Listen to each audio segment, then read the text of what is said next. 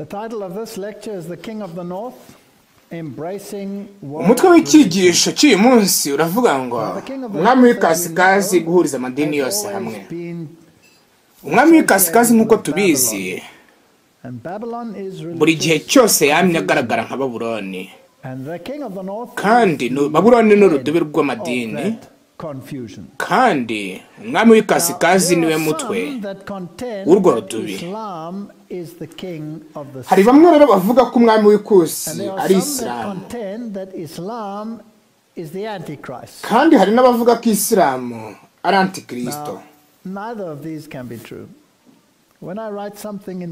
Ibyo byose si byo. Iyo nanditse ikintu mu bururu babivuga ko ari ibitekerezo ndimo ngerageza gushyiraho. Ibyo byose si byo. Kubera iki? Kuko umwami w'ikasikazi ategeka Babuloni yo muri iki gihe ihagarariye urudubi rw'amadini arwanya Kristo.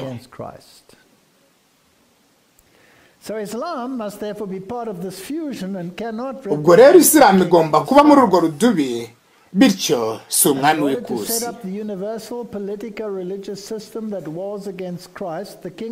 Mu rwego rwo gushyiraho ubupolitike bufatanyije n'iyobokamana byo kurwanya Kristo, umwami w'ikasikazi agomba kubanza kuvanaho ubucurabwenge bwose bumubuza kugira isumbwe. Ubwo rero imyumvire yose irwanya ko iyobokamana ritegeka ibikorwa na za leta igomba gukurwaho. Ubwo rero intambara niyo kuvanaho gukura Imana mu miyoborere ndetse no kwishingikiriza ku muntu bituma iyobokamana ritayobora imigenzereze yose yo mu isi. Umwami w'ikasikazi rero niwe uyobora urudubi rw'amadini, kandi Petero yise Roma Babuloni, ndetse n'abagorozi bose barimo na Martin Luther bavuze ko Roma ariyo Babuloni nshya. Bavuze ko ariyo igomba kujyana abantu b'Imana bunyago muri iyi minsi y'imperuka. Ubwo rero Isilamu nayo ni umwanzi w'Imana, bityo ibyo byombi bigomba kuba bikorana.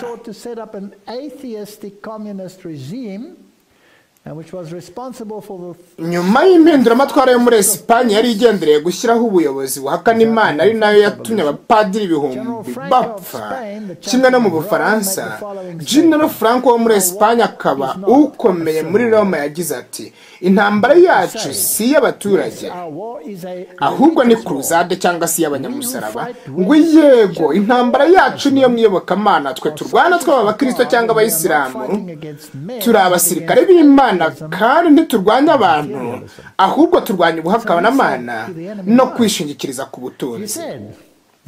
Ubwo yavuze umwanzi wari we, yavuze ko umwanzi ari ubuhakanamana no kwishingikiriza ku butunzi, ngabo nibo banzi. Ubwo rero umwami w'ikasikazi n'uw'ikusi bahagarariye iyobokamana rirwanya kutishingikiriza ku Mana cyangwa se kurwanya Imana weruye.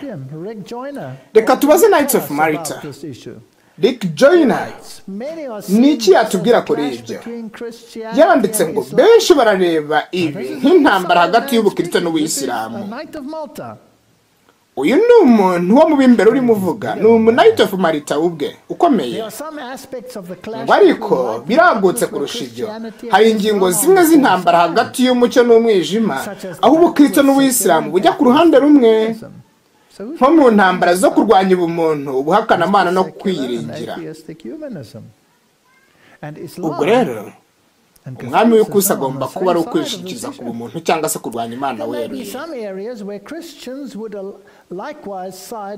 Nko mu ntambara zo kurwanya ubumuntu, ubuhakanamana no kwiyiringira, hari n'aho ubukristo bushobora kwiyunga n'ubuhakanamana mu kurwanya aba extremiste cyangwa se abatsimbarara ku mahame bo mu bayisilamu cyangwa bo mu bakristo, nk'abavuga ko bagomba gutera amabuye abahuje abaryamana bahuje ibitsina. Ubwo rero abatsimbarara ku mahame ba gikristo nabo mu bayisilamu bose n'abanzi b'abami bombi. rero kuvuga ko Isilamu ari antikristo si ukuri, kubera ko abagorozi bavuze ko Isilamu ari umwanzi weruye wa Kristo, kandi ko aticara mu rusengero rwa Kristo ngo yihe ku ngufu ubutware bwa Kristo.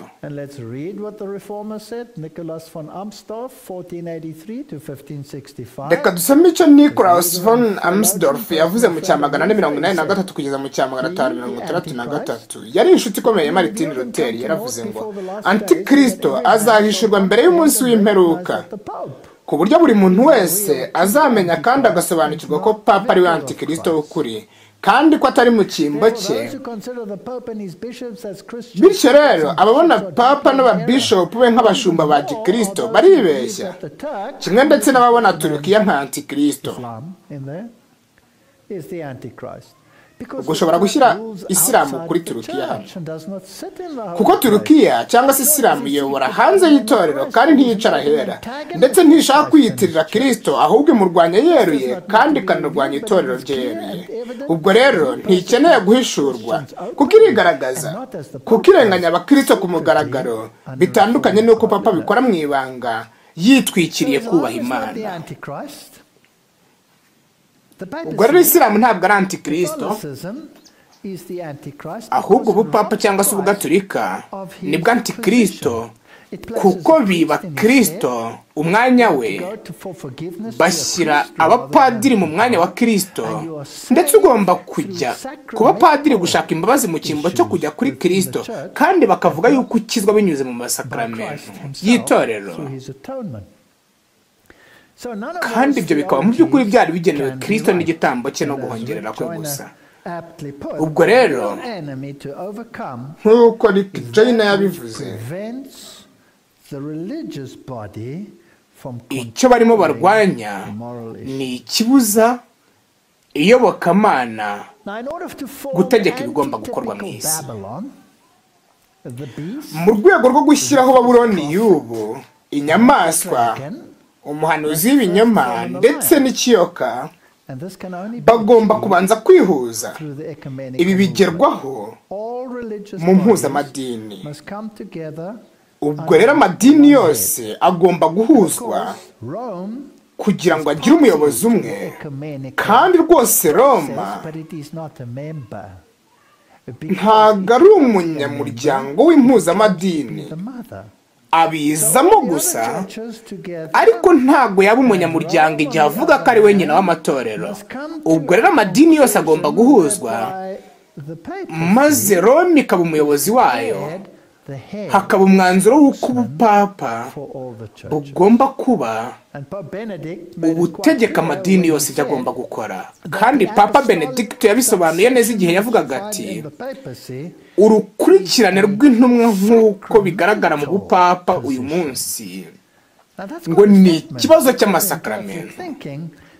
Ni ikintu gikomeye, kuko ubugaturika mu mitekerereze yabwo ikintu bita sakramento cyangwa se kwemera papa nk'umuyobozi w'iyobokamana ngo ni ikibazo kirebana n'agakiza, ngo kutabyemera ni ugucirwaho iteka. Ariko sicyo Bibiliya yigisha, kuko Bibiliya ivuga ko hariho umutwe umwe kandi ko ari Yesu Kristo. Ubwo rero sinshobora kwiringira umuntu umwe wo mu isi uwo ari we wese, uko yaba agaragara ko yubaha Imana kose, igihe afata umwanya wa Kristo. Over religious, political, and economic forces, and then the king of the south allies himself to this. In other words, secularism, humanism will capitulate, and once again they will have their kingdom on earth, where you have the theological, umwami w'ikusi n'uw'ikasikazi bagomba kwifatanya, and we call this maze iyobokamana rikatsinda kutishingikiriza ku Mana. So what appears to be a religious alliance that brings about peace actually brings about, ikigaragara nk'amadini yose yishyiriye hamwe gushaka amahoro, ahubwo ni ugushaka intambara. Ni intambara y'amahitamo. Mbese ninde ugomba kugenga imyitwarire yanjye? Mbese ni amadini yo mu isi yishyize hamwe ayobowe n'ubupapa, cyangwa ni Yesu Kristo ugomba kugenga imibereho yanjye? Ayo ni amahitamo. is one of the weapons that is used to herd the people. Guhungabana k'ubukungu ndetse no gutinya bihambira ku mahame bituma umwami w'ikusi ashagara w'ikasikazi. The king of the south to fall in step. So you raise up fears of fundamental power, maybe ubwo rero ugomba gutinya abantu ugomba gutuma abantu batinya abantu bafite amategeko ya sharia cyangwa se abihambira ku mahame, maze ugatuma abantu bagira ubwoba kugira ngo uzashyireho ikintu ngo cyo kubahesha amahoro. Daniel 11:43 azagira ubutware ku butunzi, ku bintu by'izahabu n'ifeza n'ibindi bintu by'igiciro cyinshi byo muri Egiputa. Abanyalibiya n'abanyetiyopiya bazamushagara.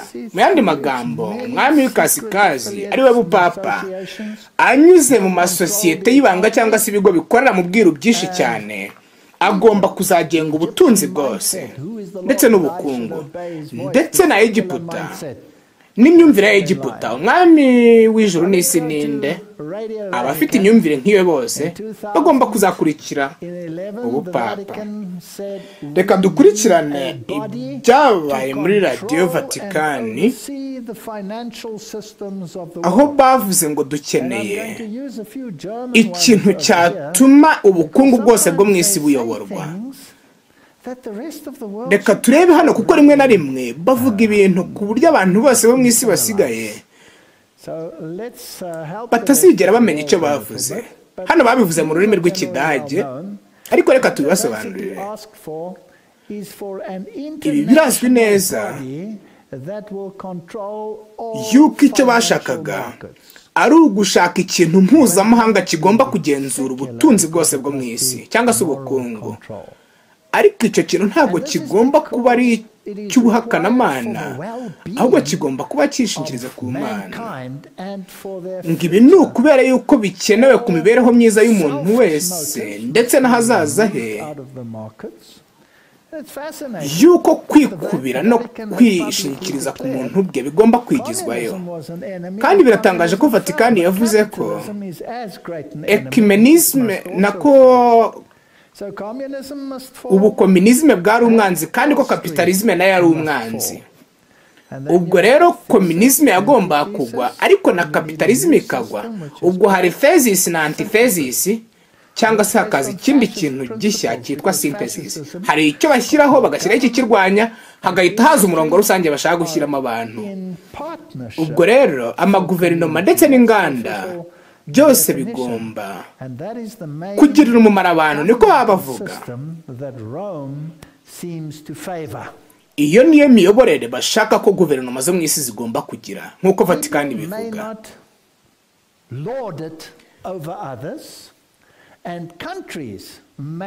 Abantu ntibagomba kujya hejuru y'abandi,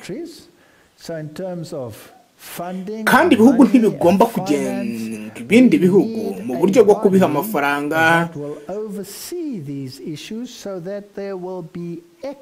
Dukeneye uburyo bwo kugenzura ibyo bintu byose kugira ngo abantu bose bagire ibintu bimwe banganye. Ubwo rero kugira ngo iryo hame rigerweho ni ugukura ku bafite ugaha abadafite. None Bibiliya yita ngo iki ibyo ngibyo? Igihe wambuye abafite ugaha abadafite byitwa ngo iki? Byitwa kwiba. This is not without a historic precedent. The Westphalian ibi si ibintu bitagaragara no mu mateka.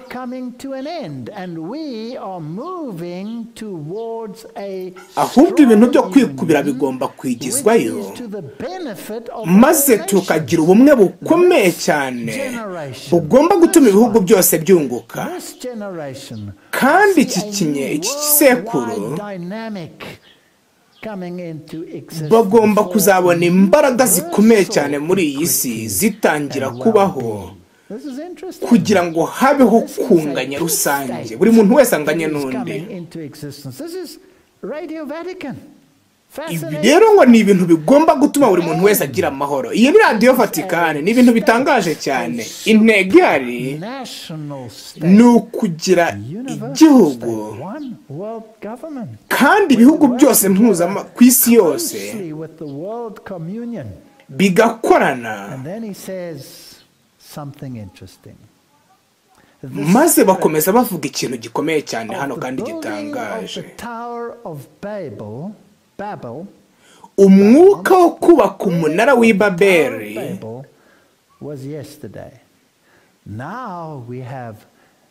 wari urejo hashize, none uyu munsi dufite umwuka wa Pentekoste, uwo umwuka yategetse yuko hagomba kubaho uburyo bushya bw'umuryango. Reka twibaze kuri icyo. Ni icyo umunara w'i Babeli wari ugendereye? Ni ugutuma abantu bose baba umwe. None ubwo umugambi w'umunara mushya w'i Babeli ni uwuhe? Ni ibintu bimwe, ariko Imana yarwanije umunara w'i Babeli wa mbere. None ubwo ntimutekereza ko niyo nguyu Imana izawurwanya? Ndetse icyabayeho ntigihura n'icyo cyashushanyaga? Niko bimeze, kuko Imana ntabwo ihinduka. N'ubu ngubu Imana izarwanya ibi. Radio Vatikani havuga ibya Cardinal Fati. Turimo turarwanya abatsimbarara ku mahame. None ubwo ni uwuhe mwanzi abanyamadini bose bagomba kurwanya bakamukuraho? Ni uwishingikiriza ku mahame, kandi ntabwo ari abatsimbarara ku mahame b'abayisilamu, ahubwo n'abakristo nabo batsimbarara ku mahame bagomba kuzamo. Ibi ni ibintu bitangaje cyane kandi byateguranywe ubwenge. Inama yateraniye muri Asisi mu minsi mike yishize. Radio Vatikani yabivuzeho maze iravuga ngo harimo amadini y'abakristo, abamisilamu n'ababudiste, ndetse n'imigenzo yabo, ndetse n'abatizera bose bari bahateraniye. Ibihugu byose byari bihari. Ubu ni bwo bwa mbere n'abahakanamana bari baje gushagara umwami w'ikasikazi, bose bakifatanya. Turimo turagera ku gusohora kuba ubuhanuzi bwo mu byahishu bwo muri Daniyeli 11, kuko Daniyeli 11:40 havuga ko umwami w'ikusi yateye w'ikasikazi. Niko Beritse yafashe umwami w'ikasikazi amukuraho, maze ubuhakanamana bufata umwanya wo kuyobora, maze kwishingikiriza ku bumuntu bitangira gufata umwanya iyobokamana ryari rifite mu myaka y'umwijima. Ariko ubu noneho hari icyari gihindutse mu mateka y'isi. Hano muri iyi nama hano haravuga ngo hagomba kubaho amadini yose yihurije hamwe, ndetse hakabaho n'ibiganiro hagati yayo. Kandi akaga gakomeye kabaho ni abatsimbarara ku mahame cyangwa se abafundamentalism. Ako niko kaga amadini afite. Ubwo rero secularism cyangwa se kutishingikiriza ku Mana birasa nk'ibyari bivanyweho. Ubwo rero dukeneye ibiganiro hagati y'amadini yose. Niko bandikaga, kugira ngo turebe amabara y'umukara ndetse n'akeye n'uruhande rw'umukara, kandi uruhande rw'umukara ngo nirwo rugomba kwigizwayo. Ubwo rero fundamentalism ngo nirwo ruhande rw'umukara hano bavuze. Asisi igomba gutanga amahirwe yo kuzamura uruhande rw'umucyo cyangwa se rukeye, kugira ngo habeho ibiganiro kandi biterwe inkunga mu buryo bukomeye, maze intambara z'amadini zihagarare. Ubwo rero nitumara kwigezaho icyo, icy'amadini yishyiriye hamwe kuganira zabagendereye, nibwo cyaba kigezweho. Bamaze kwigizayo abafundamentaliste hano muri Asisi, ingendo z'ukuri kandi ingendo z'amahoro, abayobozi b'amadini bagiye mu ihuriro ry'amahoro hanze ya Basilika ya Mutagatifu Francis wa Asisi 27 Ukwakira. Uhereye ibumoso hari Bishop Norvan Zakaria wo muri American Apostolic Church, ndetse na Rowan Williams wa Canterbury, ndetse na Archbishop w'Abangilikani ndetse na Bartolomayo wa Constantinople ushinzwe impuzamatorero, Papa Benedict abigisha amategeko, umukuru Rabbinate wo muri Israeli ndetse uhagarariye amadini muri Nigeria, abayoruba, abahindu ndetse n'ababudiste bose n'abayisilamu. Buri wese yari ahari aho ngaho.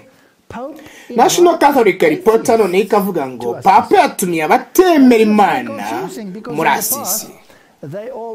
Ibi ngibi biratangaje cyane kuko mu gihe cyashize buri gihe hazaga amadini atandukanye mu masengesho, maze ababudiste bagera bakavuga ngo maze bagakora byinshi byose bari gukora, maze hakaza abandi bantu bakabyina imbyino nyafurika ndetse n'abandi madini bose bakaza bagakora ibyabo muri ayo materaniro. Ariko ubu hano noneho byari bisa n'ibyahindutse kuko n'abatemera Imana bari bahari. None ubwo wasenga Imana gute kandi utayemera? Uri umwate? Icyo gihe hari umutuzo gusa, buri muntu wese yasengaga atuje cyangwa se akamedita. Niko byagendaga. Nk'uko Cardinal Rafasi yabivuze, umwanzuro wo gutumira bazwi cyane batemera Imana muri Asisi mu ihuriro ry'amasengesho muri uku kwezi waturutse kuri Papa Benedict wa 16. Ubwo rero Papa watumiye abate ndetse n'abatemera Imana yashakaga gusikuza. Vatikani yabatumiye kubera ko nubwo batagaragaza icyo bizera, bagaragara bari mu biganiro bijyana imyitwarire, ukuri kw'ibitagaragara ndetse n'ukuri. Mu nama yashize yavuze yuko bose barimo baganira, abo banyamadini bose ndetse n'abayuda, kugira ngo bashakishe ukuri. Ibyanditswe byaba biravuga ngo ijambo ryawe ni ryo kuri, kandi Yesu ngo niwe nzira n'ukuri n'ubugingo. Kandi Zaburi haravuga ngo amategeko yawe yose ni ukuri. Ukuri rero kugaragara mu ijambo ry'Imana no muri Yesu Kristo ndetse no kumvira amategeko y'Imana. Ariko hano ngo barimo barashakisha ukundi kuri, ndetse n'abahate bagatumirwa kugira ngo bakorane inama yo gushakisha ukuri mu by'ukuri. Rero muri Asisi umwe mu bacurabwenge nawe yaraharaho ngo kuri kw'ibigaragara ndetse no kuri ibyo bigaragaza umushinga wagenewe abanyamahanga ushaka guteza imbere ibiganiro hagati y'abakristo n'abatizera ku isi yose. Muri Asisi umwe mu bacurabwenge bane bo muri Bulgaria hamwe n'umugore witwa Julia Kristeva bazavugira muri icyo gikorwa gikomeye cy'ubupapa. N'abantu benshi bari bahari mu by'ukuri.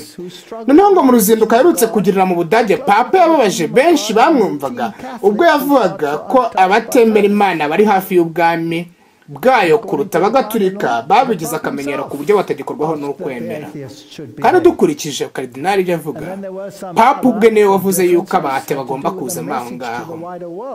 Hano hari ibindi bikomeye.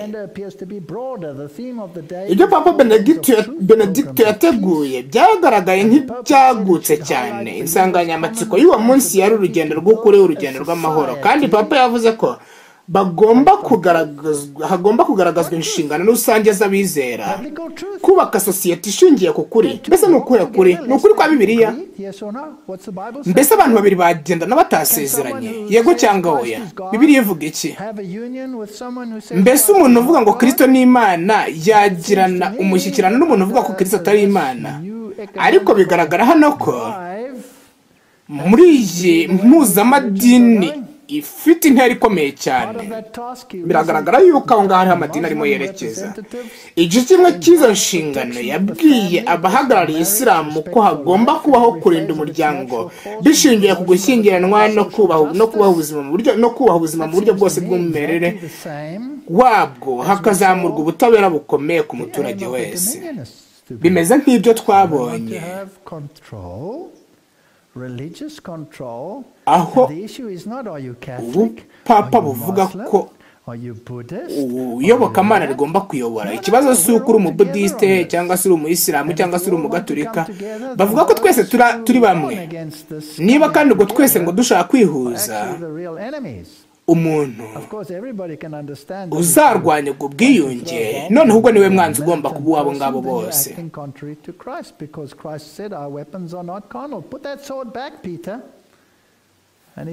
Bavuga ko niba nk'umuntu afashe igisasa agakiturikiza mu bantu, ubwo ngubwo aba ari umwanzi wa Kristo, kuko Kristo yavuze yuko umuntu atagomba kwica.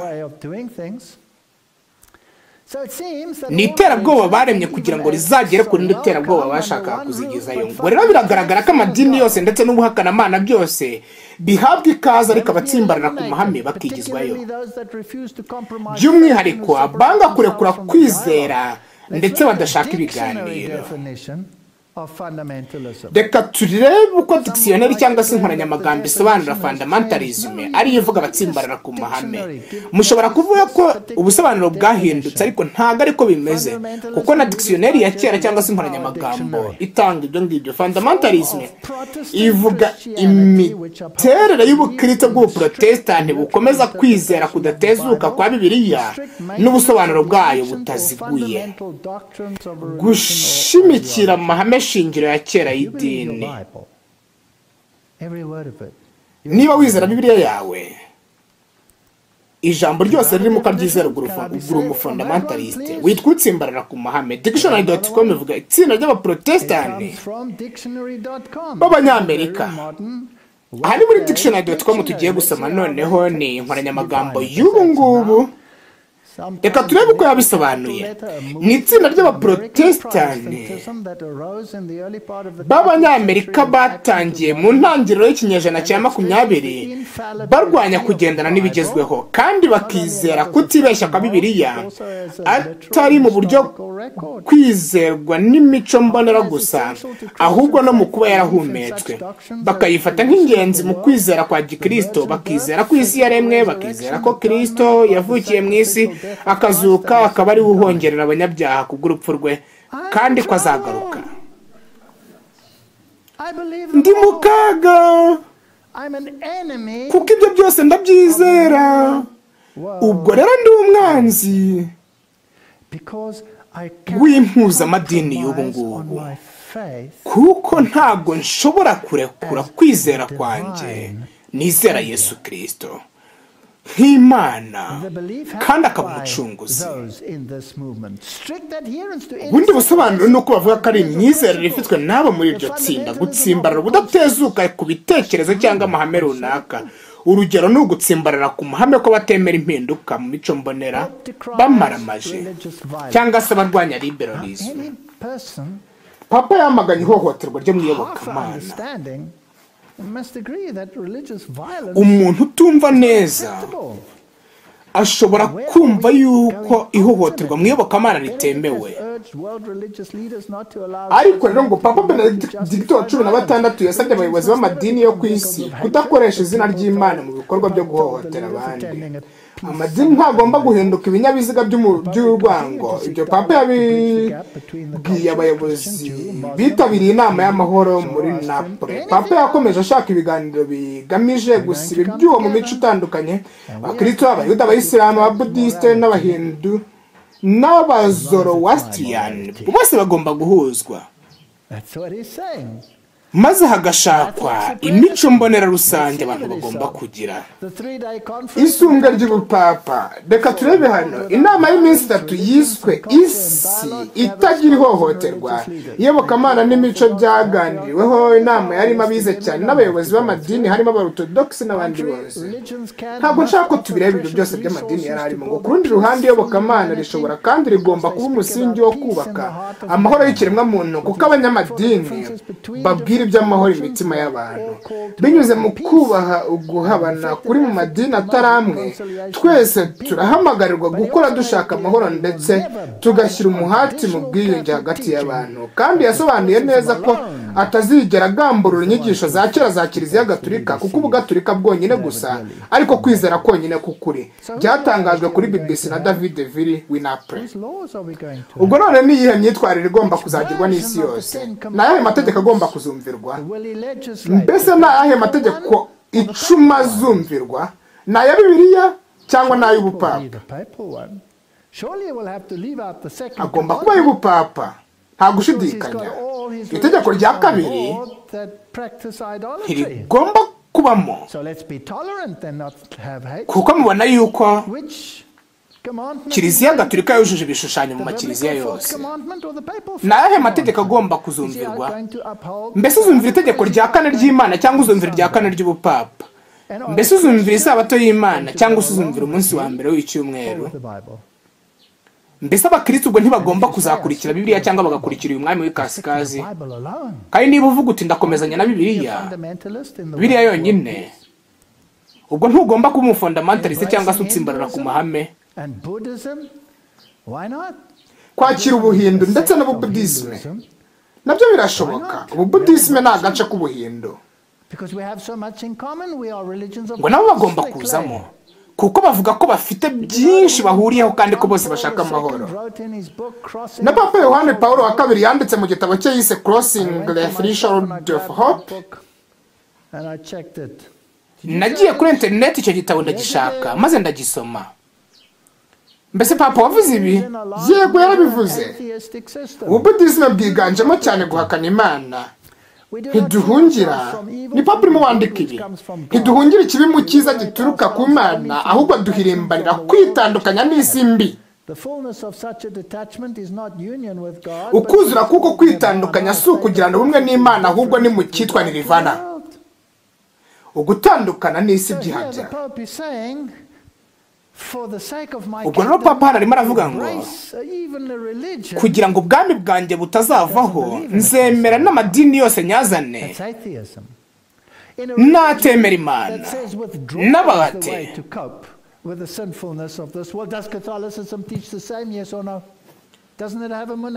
Mbese abagatulika nabo ntibigisha nk'iby'abahindu? Mbese ntibafite ibigo by'abihaye Imana? Mbese ubwo ntibigisha ibintu bimwe? Bafite byinshi bahuriyeho. Ariko Yesu yaravuze ngo sinshaka kubavana mu isi, ahubwo yibarindiremo kugira ngo bakomeze babeho mu by'umwuka ariko bakiri mu isi. Mugende mwigishe mu isi yose, ntimuzajye kwisha ahantu kugira ngo mubashe kubabera mu bigo runaka, ahubwo mujye mu isi muyitunganirizemo kandi munigisha mubana n'abanyabyaha. Ubudisme rero ngo ntibushobora kwemera ubumana bwa Kristo kuko kuri bo ntibyumvikana. Igitekerezo cy'uko Kristo ariho akaba Imana umuremyi wasamwe akaba ahoraho kandi ashobora byose bihabanye n'inyigisho za Buddha. Byanditswe mu gitangazamakuru cy'ababudiste Buddhism and God Idea nomero 47, inyandiko zatoranijwe zacapwe zinatangazwa na Nyanaponikatera.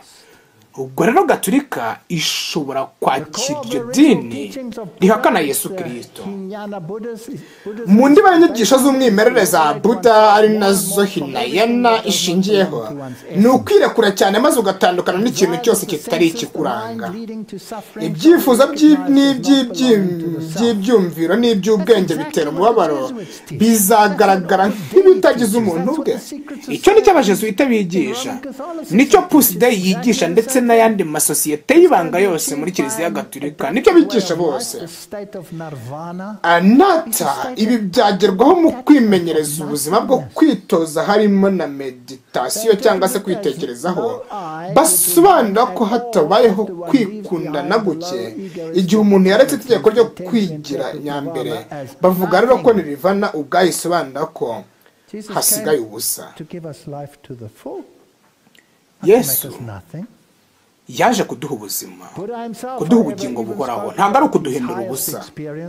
Buddha ubwe ariko nawe yavuze ku byamubayeho ku ntambwe ya 9 ati, nararebye kandi nari nashobewe, umwanya ntacyo byumviro byakiraga, hashize umwanya ndasobanukirwa maze ninjira mu byishimo byo kutagira icyo ibyumviro byakira. Ngo ubusa gusa. Igihe usigaye nta kintu na kimwe wibwira ngo wageze kuri nirvana.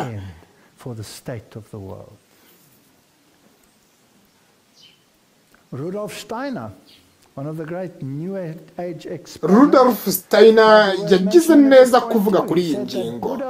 Yavuze ko Buddha yazanye inyigisho z'ubwenge bw'urukundo na Kristo maze azana imbaraga z'urukundo. Hano Buddha afatwa nk'uwababanjirije. Ushaka kubona ukuri wabaza rero Kristo cyangwa Buddha uko yabigenje.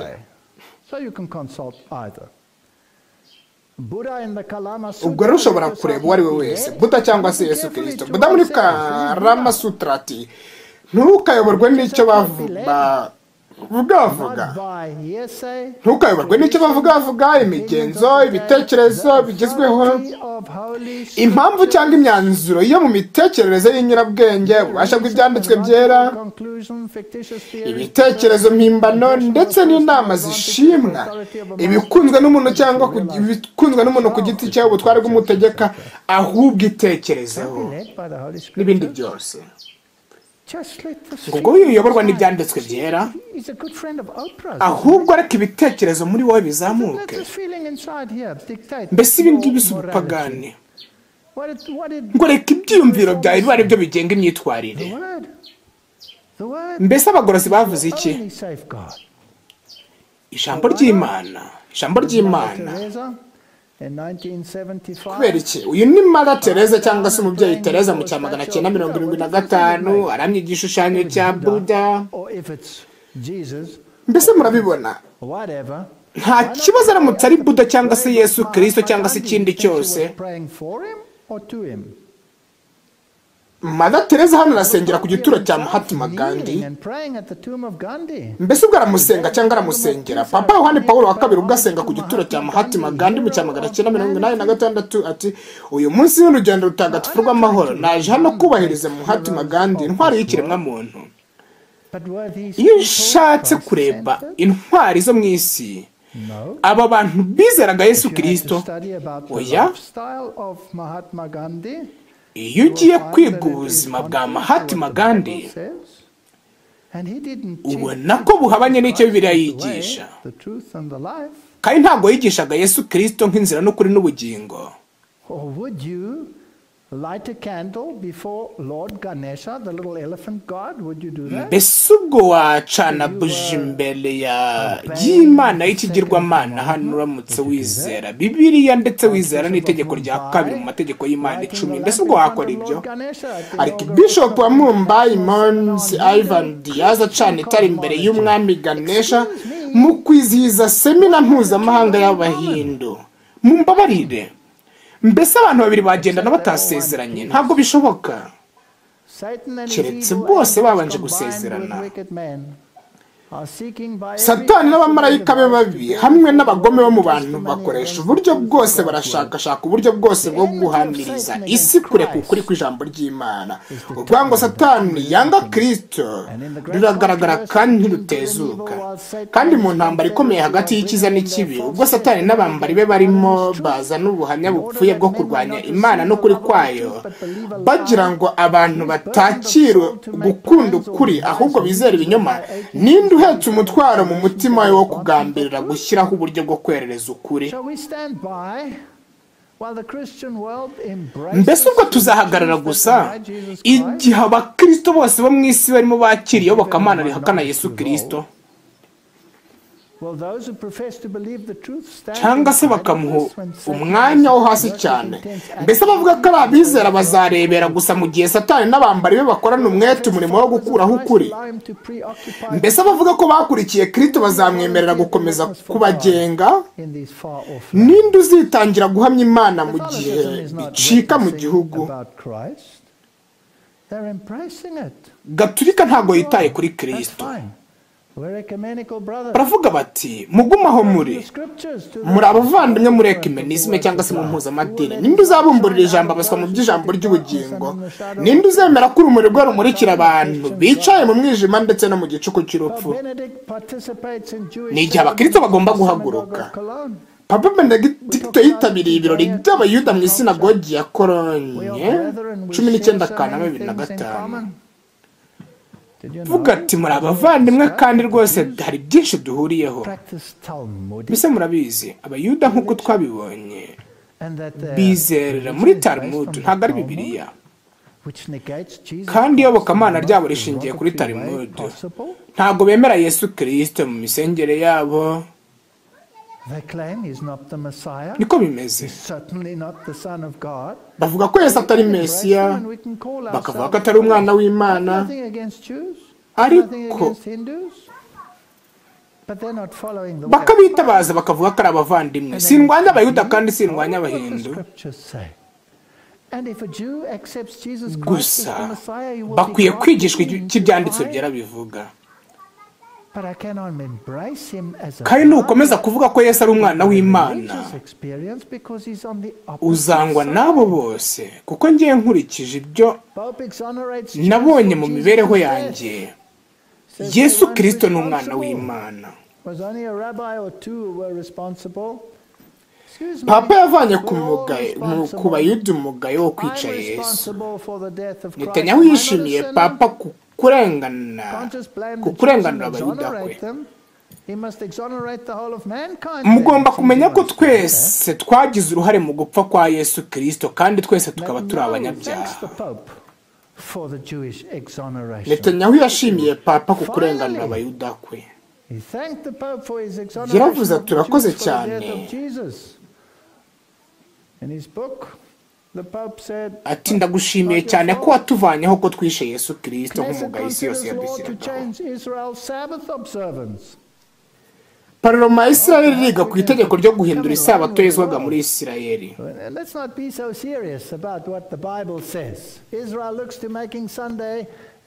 Baravuga bati reka twe kwita ku cyo ijambo ry'Imana rivuga. Isirayeli irashaka kugira icyumweru umunsi w'ikiruhuko ngo amasoko yiyongere kugira ngo babashe gukira. Turi mu gihe gikomeye cyane.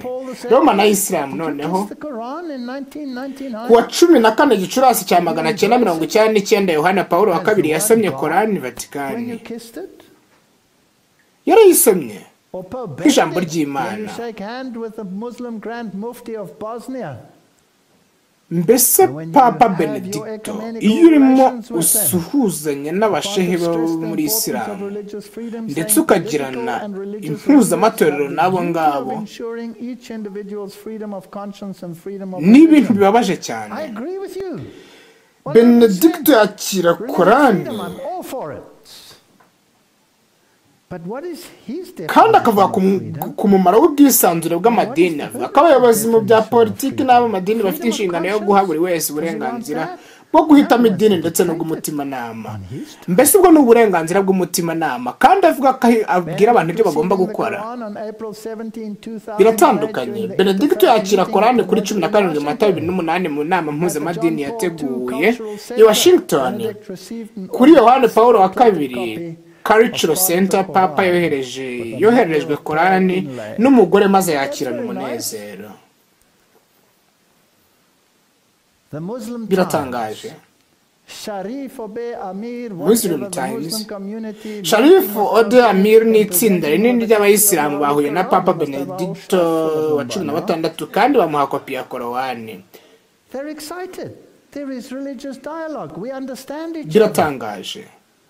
Hariho ibiganiro hagati y'amadini kandi bose bakumvikana. 2011 kandi Papa yahuye n'abayobozi ba Isilamu bo mu Budage kandi asaba ibiganiro ndetse no kubahana hagati yabo nawe. Berlin, Papa Benedicto wa 16 yahuye n'abayobozi bakuru ba Isilamu bo mu Budage bavugana ku ndangagaciro basangiye nk'amadini yombi muri sosiyete ikomeje guhakana Imana. Ubwo rero umwanzi n'ubuhakanamana kandi ababurwanya bose ni abanyamadini bose, ndetse undi mwanzi ni abafundamentalisme cyangwa se abizera Bibiliya nk'ukuri. Ubwo rero niba wizera Bibiliya ntabwo uri umwanzi w'amadini gusa, ahubwo uri n'umwanzi w'abahakana Imana. Munyizere nk'umuntu wabaye mu gihindagurika, ubu ngubu nkaba nizera Imana. Ndabizi neza yuko abahakana Imana banga ibyirema cyane. Iyo ugiye muri Bibiliya ubona ko Pilato na Herode banganaga cyane, ariko igihe babonaga umwanzi rusange bahindutse inshuti. Ibi ni ibihe bikomeye cyane turimo. Yavuze ko asobanukiwe umumaro ukomeye cyane abayisilamu bafitiye ubuzima bw'iyobokamana. Ibi bifatwa nk'ibirakaza abantu muri sosiyete idashaka iyobokamana, aho buri muntu wese yihitiramo ibyo ashaka. Kiliziya Gatolika ivuga ishikamye ko abantu bagomba kwita ku iyobokamana, kandi yakomeje agira ati muri sosiyete zirimo ukwishyira ukizana, icyo nsaba ni icy'agaciro kenshi. Ubwo rero bagomba kuguhitiramo ibyo uhitamo. Kiliziya Gatolika ivuga ishikamye ko abantu bagomba kwita ku iyobokamana, kandi yakomeje agira ati muri sosiyete zirimo kwishyira ukizana icyo nsaba ni icy'agaciro kenshi. Barimo barasaba ubuyobozi, ariko muri rusange papa yagiye ahatira ibihugu byo mu Burayi guha iyobokamana isumbwe rikomeye cyane.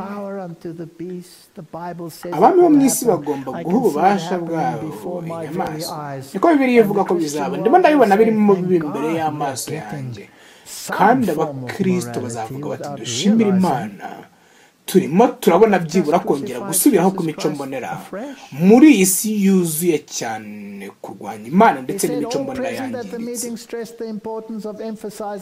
Yaravuze ati umumaro wo kugaragaza indangagaciro rusange zihuriweho n'amadini yabo ntizigomba gushingira ku mpaka z'ibiyatandukanya.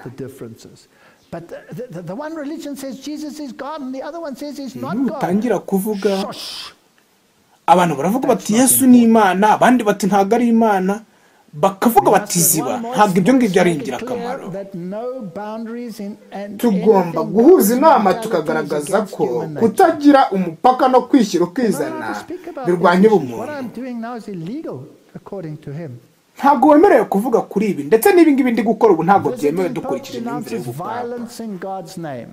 Mu ruzinduko rwa papa yamaganye ihohoterwa rikorwa mu izina ry'Imana, bakavuga bati reka dukoreshe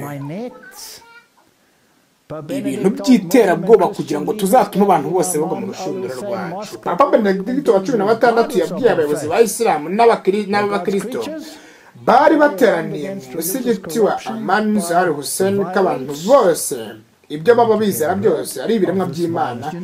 Mbere yari yaranamaganye ihohoterwa rikorwa mu madini. Mbese ubu ntabwo bizitwa ubutumwa bw'urwango igihe uvuga yuko idini runaka ryayobye? Mbese ubwo ntabwo bizitwa ko ari ubutumwa bw'urwango?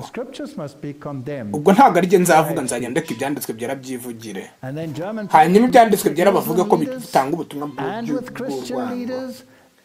Papa kandi yegereje abatari bamwe mu madini ya Gikristo, yabikoze mu 1985 ubwo yababwiraga ati dufite Imana imwe, Imana nzima. Imana rero ya Bibiliya niyo y'Isilamu ngo ni Imana imwe, nta mpamvu z'intambara, ngo twese turi idini rimwe kandi turabana b'Aburahamu. Niwizera ko Yesu ari umwana w'Imana ngo uzaba uri mu kaga.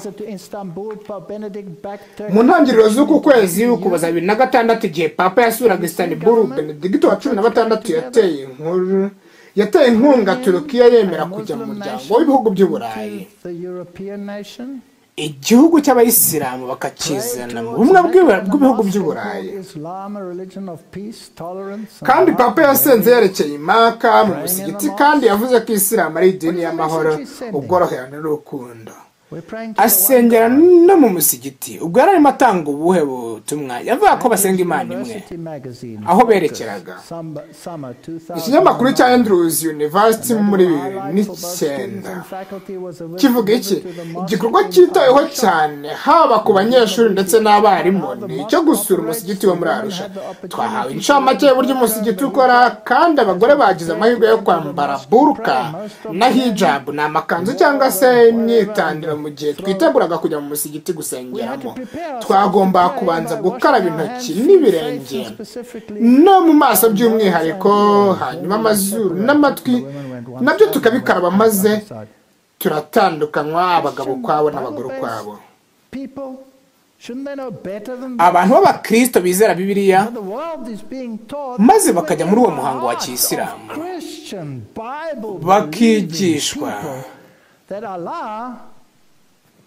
ari abantu bizera Bibiliya,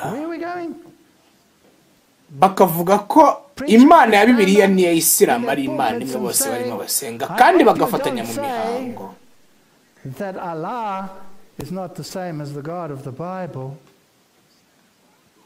bakavuga bati Allah ni Imana imwe n'Imana ya Bibiliya. Gutegeka 12:4 ntimuzagira Uwiteka Imana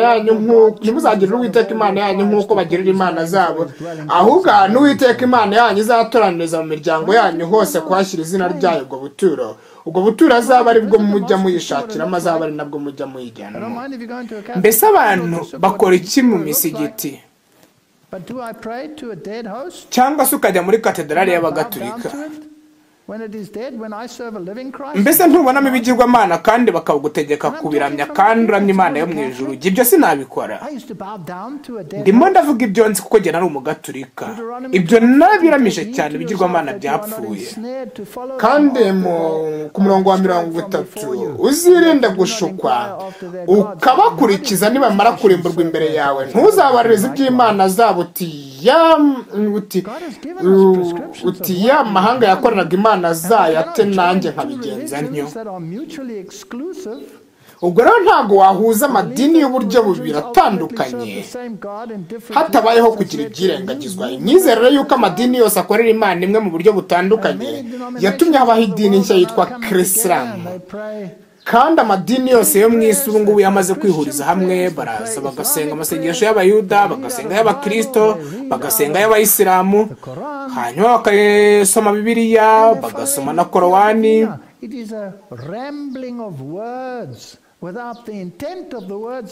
Bagakomeza gusubiramo amagambo ku buryo nta jambo riva mu mutima ngo rijye mu bwenge bw'umuntu.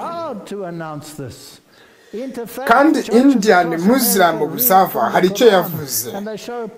Amadini yo muri Amerika yasomye muri Korowani bagaragaje Benedict arimo ayisoma, barayishimiye cyane ndetse babifitiye ishema. Abanyamadini bahujwe no gukora ikirenze gusoma mu byanditswe by'Abakristo kuri Alabama kugera Alaska no kuri California kugeza New York. Abasengaga bumvise amagambo y'Abayuda b'Abayisilamu kandi n'ay'abapasitoro nabo bari bateraniye aho ngo bayobore icyo gikorwa cyiswe ukwizera guhuriweho. Mbese ibi ntabwo biyobowe na Roma? None ninde uri mushyirwa hejuru hano? Ni Roma cyangwa ni Yesu Kristo? Ni Kristo cyangwa ni Antikristo? Ninde uri mushyirwa hejuru hano? Iyi ni Korowani ivuga ngo abavuga ko Imana yabibiye muri Bibiliya no muri Korowani ari imwe bashoboka ko batazi inyigisho za Korowani cyangwa bakaba bahitamo kuzirengagiza, bityo bahakana Kristo. Jewe ushaka kundenganyiriza ibyo nizera ubwo nta kibazo. Iyi ni Korowani isobanuye iherezo rya Kristo muri Bibiliya na Korowani. Korowani ivuga ko Kristo yakijijwe umusaraba kandi ko mu buryo bw'igitangaza cyangwa busa n'igitangaza hari undi muntu bajyaga gusaba bambwe n'Abayuda bahebejwe. Niko Korowani ivuga. Mu by'ukuri iyo niyo myizerere ishingiyeho inyigisho z'iby'iyobokamana zivuga ko igitambo cy'amaraso ndetse no gushyirwa mu mwanya w'undi muntu kongerera ibyaha. Gusa iyo nyigisho irimo iratakaza imbaraga mu myaka y'ubu, imyaka y'ibikorwa ndetse no guhana. Iki nicyo Martin Luther yavuze. Uyu mugabo ndamukunda kandi. Niba Kristo atari Imana, ubwo na Data ndetse n'Umwuka Wera si Imana. Kuko ingingo yo kwizera kwacu iravuga ngo Kristo ni Imana hamwe na Data na Mwuka Wera. Hari benshi bavuga iby'Imana bwa Kristo nka Papa n'abandi, ariko bakamera nk'uko impumyi yasobanura amabara. Ndabizi ko Martin Luther atari kubura kuvuga ibyo kandi ni iby'ukuri. Ubwo rero iyo numvise Kristo avuga ati mwese abarushye n'abaremerewe nimuze munsange ndabaruhura, nizera nshikamye kubwo Imana ibivuga itagabanijemo rwose.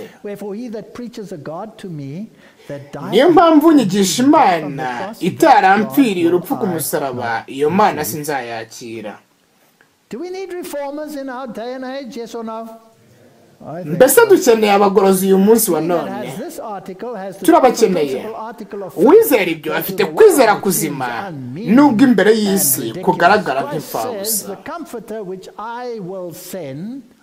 Kristo yaravuze ati umufasha nzohereza ntazava muri mwe ahubwo azagumana namwe kandi azatuma mubasha kwihanganira amakuba ndetse n'ibibi. Iyo Kristo avuze ngo nzasaba data abavuga nk'umuntu cyangwa ikiremwa muntu, ariko iyo avuze ati nzakora iki cyangwa kiriya nk'uko yavuze ngo nzohereza umufasha, ubwo rero abavuga nk'Imana. Muri ubwo buryo jye niga ikintu gikomeye ko Kristo ari Imana akaba n'umuntu. Urakoze cyane Martin Luther. Nzifatanya nawe iteka ryose kuko nzi neza ko ibyo wavuze byigishwa na Bibiliya. Ruvuga ngo ntitugomba gutekereza izindi mana itari Kristo.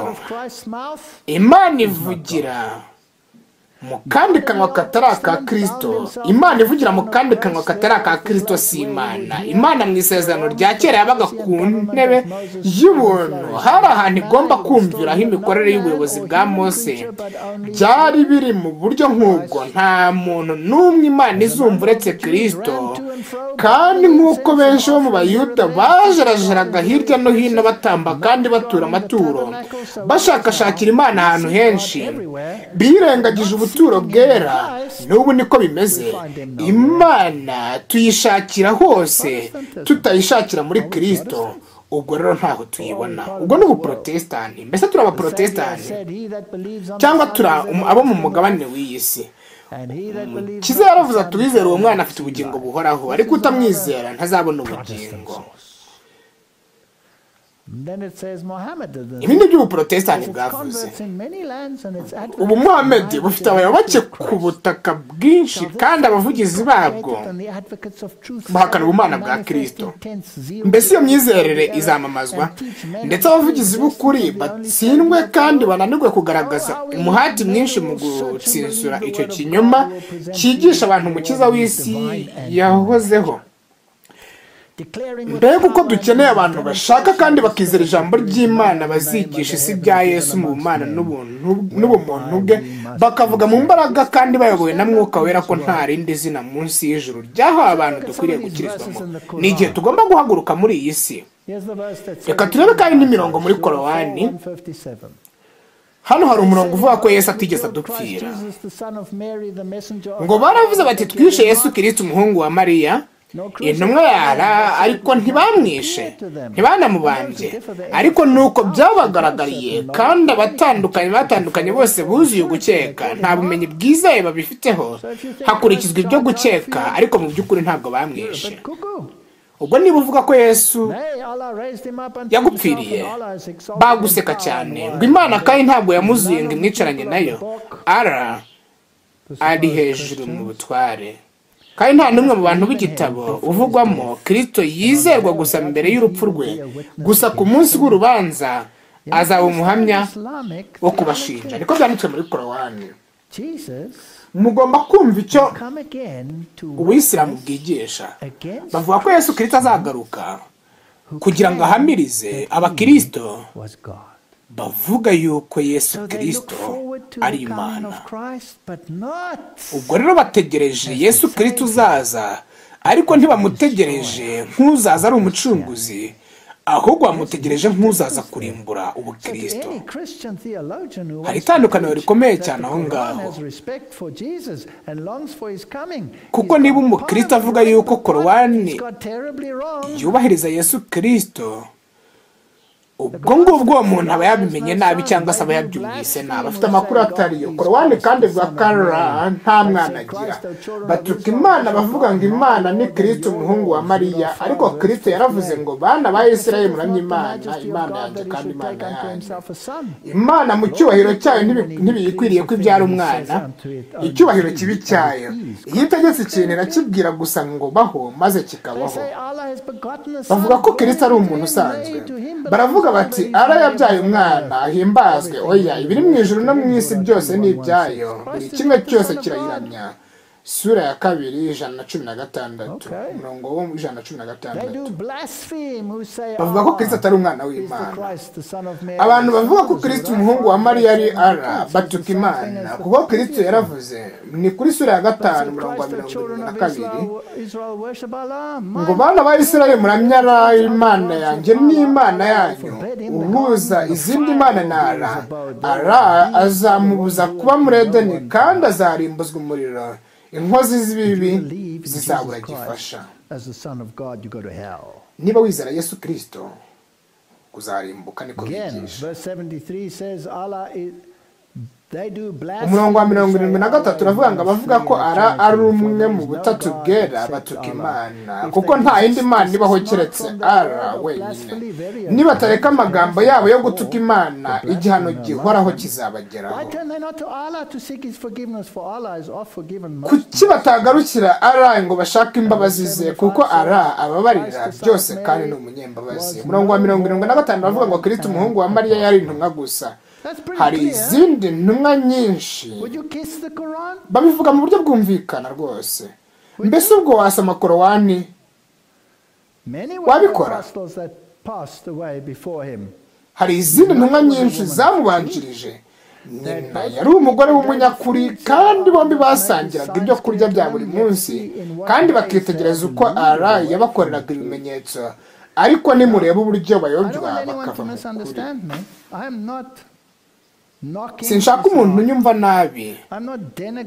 Ntabwo ndimo mvuga nabi Isilamu, nta nubwo ndimo nsebya irindi dini, ahubwo icyo ndimo ngaragaza nuko iriyobokamana atari ubukristo kandi ko ibyo bibiri binyuranye nk'uko uburasirazuba bunyuranye n'uburengerazuba. Buri muntu wese afite umudendezo wo guhitamo kandi nta muntu wo kuri uyu mubumbe nanga yuko yakorera arahi niba bishaka cyangwa se agakorera Imana yo muri Bibiliya niba bishaka. Ayo ni amahitamo ya buri wese, ariko njyewe icyo nkora ntabwo nshaka yuko hari umuntu wakwemera verisiyo yanjye cyangwa se y'undi wese, ahubwo icyo mvuga ni uko njyewe hagati yanjye n'Imana kandi nkorera njyewe nyizera nk'umucunguzi wanjye bwite, kandi ntabwo nshobora kwemerera iyobokamana iryo ari ryo ryose ko ryanyiba uko kwizera. Kandi abigishwa bahitagamo yuko bapfa aho kugira ngo bagamburire ku byo bizeraga. Korowani bikomeza kubisobanura neza sura ya 3 umurongo wa 59 ngo imbere ya ara Yesu ni nk'Adamu. Babivuga beruye, bavuga ko ari umuntu nk'abandi bose, bavuga ko atari Imana kandi ko nta kidasanzwe afite, kandi ko ngara yamuremye mu bukungu garamubwira ngo baho mazabaho. Ubwo rero Yesu ni ikiremwa nk'uko Korowani bivuga, ariko dukurikije uko Bibiliya ibivuga ni Imana yigaragarije mu bantu. Sura ya 9 umurongo wa 31 bafata abatambyi babo nk'Imana maze bagahinyura arayi kandi na Kristo umuhungu wa Mariya bamufata nk'Imana. Ubwo bavuga ko niba wizera Yesu Kristo nk'Imana wayobye, ariko bategetswe kuramya arayi wenyine, nta yindi Mana ibaho. Ikuzo n'icyubahiro bibi bye nta bandi abafatanyije nabo.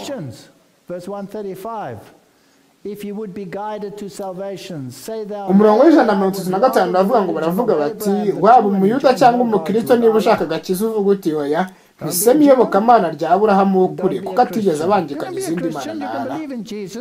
Waba umukristo cyangwa umuyuda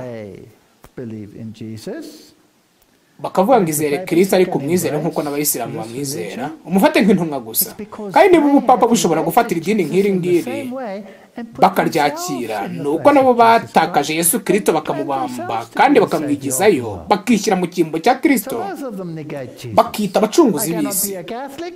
Ubwo rero bose baretse Yesu Kristo. Ntabwo naba umugatulika, ntabwo naba n'umuyisilamu, ntabwo naba umubudiste, ntabwo naba umuhindu. Niba nizera icyo Bibiliya ivuga. Korowani ivuga ko Yesu ari umwe mu bahanuzi benshi. Muvuga muti twizera Allah, kandi amahishurirwa yatugezeho agera no kuri Aburahamu, Ismaeli, Isaka, Yakobo n'imiryango, ndetse no kuri Mose na Yesu, ndetse no ku bahanuzi bandi banuzi aturutse ku Uwiteka. Abo bose rero ntacyo batandukaniyeho, kandi twunamira Allah wenyine muri Isilamu. Niko bavuga. Billy Graham we yaravuze ngo Abayisilamu bubaha Yesu Kristo. Mbese Billy Graham umenye ibi neza? Mbese wigeze usoma Korowani? Njyewe nafashe umwanya wo gusoma Korowani mpereye inyuma, ndaza ngeze imbere. Uko niko isomwa, kandi namenye neza yuko nta murongo n'umwe nasigaje nasomye. Ndashaka kumenya ariko icyo Korowani yigisha, nicyo nashakaga kumenya. Umurongo w'172 sura ya 4, Mesiya ntiyari guhakana kari intumwa ya Allah, kimwe n'abamarayika bamubaga iruhande kandi abishyira hejuru bakanga kuramya kwe, bazateranirizwa imbere ye. As disposer of affairs. Verse 172 says, never would the Messiah disdain to be a servant of Allah, nor would the angels near him, and whoever disdains his worship and is arrogant, he will gather them to himself altogether. Jesus was just a servant. Ntibikwiriye umuntu w'umuhanuzi yahaye ubutware ndetse n'ibyanditswe ndetse no guhanura ko yabwira abantu ngo ni mumbere abagaragu kuruta Allah, ahubwo akwiye kuvuga ngo muba bigishwa buhoraho, kubw'ibyo mwigishijwe n'ibyanditswe ndetse n'ibyo mwize byose. Ubwo iyo Yesu avuze ngo nigenzera no kuri n'ubugingo, bavuga yuko ari umubeshyi, cyangwa se ibyanditswe byera bikaba byarahinduwe muri iyo ngingo. Kimwe muri ibyo nicyo bizera ko cyabaye. Ntiyabategeka gufata abamarayika n'abahanuzi nk'Imana. Mbese yabategeka kutizera nyuma y'uko mubaye Abayisilamu? Muvuge muti twizeye Allah kubw'ibyo twahishuriwe n'ibyahishuriwe Aburahamu, Ismaeli, hanyuma bagakomeza urutonde Kristo akaza kuza nyuma. Martin Luther yavuze iki kuri ibyo? Mbese yarasobanukiwe n'ibyari biriho? Yarabizi. Nta cyahindutse, abantu nibo bahindutse bonyine. Bibiliya ntiyahindutse, n'Imana ntiyahindutse, ndetse no kuri ntikwahindutse. Biracyari bimwe nk'uko byahoze. Martin Luther yaranditse mu Munyaturukiya ubwe, cyangwa se Isilamu, wizera ko hariho Imana imwe yaremye ibintu byose, avuga ko Kristo ari umuhanuzi gusa, maze agahakana ko ari umwana w'Imana w'ikinege w'ukuri. Ubwo yarasobanukiwe n'ikibazo, yaragisobanukiwe. Gusa Imana ihimbazwe kuko jyewe nize mu byanditswe byera ndetse no mu bunararibonye bw'ibyambayeho, ibigeragezo no mu ntambara Satani ndwanya arakaye cyane, nabyijiyemo kuba umuntu bwa Kristo ari ubw'ukuri, kuko nta kintu cyamfashije cyane mu bigeragezo by'iby'umwuka nko kwiringira ko Kristo ari umwana w'Imana w'ukuri uhoraho uhuje natwe inyama n'amagufa. Nk'uko Pawulo abwira Abefeso mu gice cya 5 ati dusangiye umubiri nawe ndetse n'amagufa, yicara iburyo bw'Imana akaduhagararira. Iyo nkomeje guhagarara kuri ibyo byiringiro, bintera gutsinda ibitero byose by'umubiri. Guhera mu itangiriro, Imana yakomeje gushimangira iyi ngingo, kandi ikayemeza bayobye bose nka Papa n'Abaturukiya, kandi hanyuma yabyemeje mu bitangaza byinshi, ku buryo abatsimbarira ku kurwanya Imana barekwa bakaguma mu rujijo.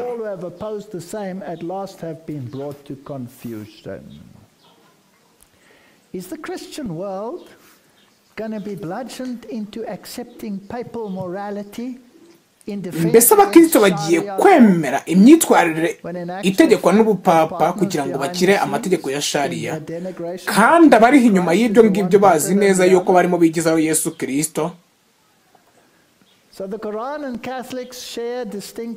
Korowani ndetse n'Ubugatulika bihuriye ku nyigisho zitari muri Bibiliya. Bombi bahinduye inkuru yo kuvuga kwa Kristo, kandi bigisha ko Mariya nta cyaha yakoze. ni ikintu gitangaje. Hakurikijwe inkoranyamagambo y'inyigisho n'amateka y'iyobokamana yitiriwe Brant, Muhammad yigishije inyigisho y'uko Mariya yari uwera kandi ko atasamanywe icyaha. Mbese yabikuye he? Mbese ntabwo yashakanye n'umugaturika, cyangwa se ntabwo yigeze aba mu bigo by'abihaye Imana? Byose yarabikoze. Yaravuze ngo nta n'umwe mu bana ba Adamu uretse Mariya n'umuhungu we urubyaro rumwe udafatwa na Satani mu gihe cyo kuvuka kwe bikamutera gutaka cyane. Abana iyo bavutse bararira, ariko Mariya na Yesu Kristo ntabwo barize. Mariya yari umuntu w'umwera kandi utagira icyaha, kandi imico yose Kristo yagize ngo ntihayikomora. Ni ibintu bitangaje kandi bikojeje isoni. Romana no kudasamanwa icyaha kwa Mariya, turavuga ko uwahiriwe w'isugi Mariya mu gihe yasamwaga kubw'ubuntu bwihariye n'amahirwe y'Imana yagombaga kubyara Yesu Kristo, umucunguzi w'inyoko muntu. Bityo rero ntiyagombaga guhumanywa n'icyaha cy'inkomoko. Bavuga rero ko yavutse atagira icyaha. Turaza kubivugaho mu kanya. Hanyuma turebe icyo ibyo bisobanuye. Encyclopedia y'Abagatolika page 965 isobanura neza ko umutima mu buryo bwa Bibiliya ushobora kugira ubusobanuro bwinshi, ariko kenshi yigisha abasomyi ko ari umuntu w'imbere cyangwa se ko ari umuntu utagaragara w'imbere.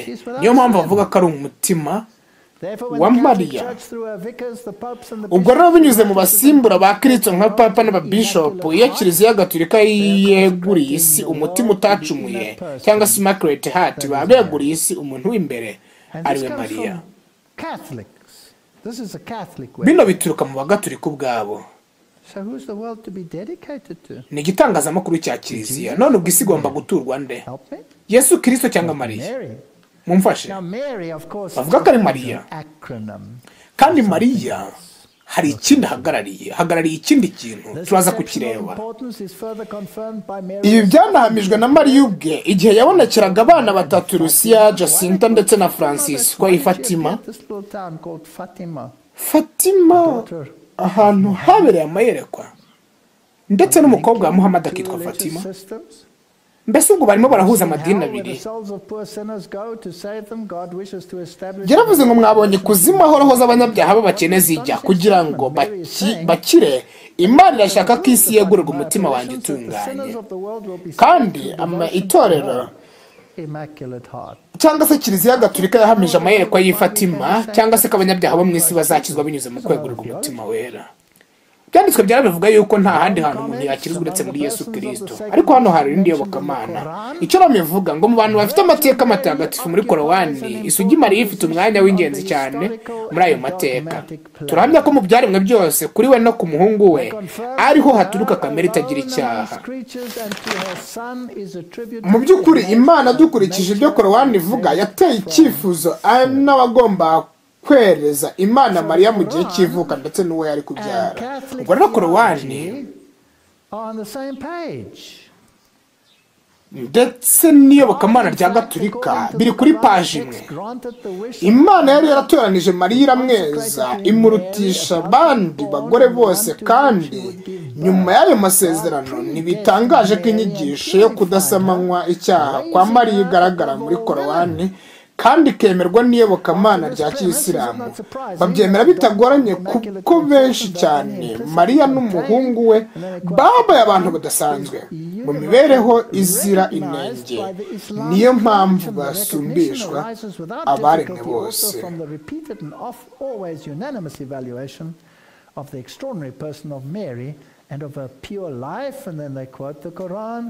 Which set her with her son above every other created being. Aho ngaho bahise batanga igihamya kiri muri Korowani, kandi biva muri L'Osservatore Romano, kikaba ari igitangazamakuru cya Vatikani cyizewe. Ntabwo ari abantu b'Abagatolika bavuga ibyo batazi hano, ahubwo ni Vatikani ubwayo yabivugaga. Katurabe iyo mirongo. sura ya 3:35 umugore wa Imurani yaravuze ati mana yanjye ngo tuyikiri mu nda yanjye kugira ngo kizagukorera umurimo none ucyemere kuko wumva kandi ukamenya byose. Amaze kubyara yagize ati mwami wanjye dore nibarutse umwana w'umukobwa. Ubwo hano ryari ivuka rya Mariya kandi Allah yabimenye mbere kandi umuhungu ntiyamenye ubwenge nk'umukobwa mwise Mariya kandi we n'abazamukomokaho uzabarinda umubi wajugunywe. Uwiteka yamwakiranye neza kandi atuma akurana ubwiza no kwera. Zakariya yategetswe kumwitaho kandi igihe cyose yinjiraga mu cyumba cye kumureba yasangaga yagemuriwe amafunguro maze akamubwira ati oh Mariya mbese byaturutse he? Mariya ati byatanzwe na Allah kuko Allah afungurira uwo yishimira. Baravuga ko ari umuntu wavutse kandi agasamwa nta cyaha kandi bakamuzanira ibyo kurya ubwe wenyine bakabimushyikiriza.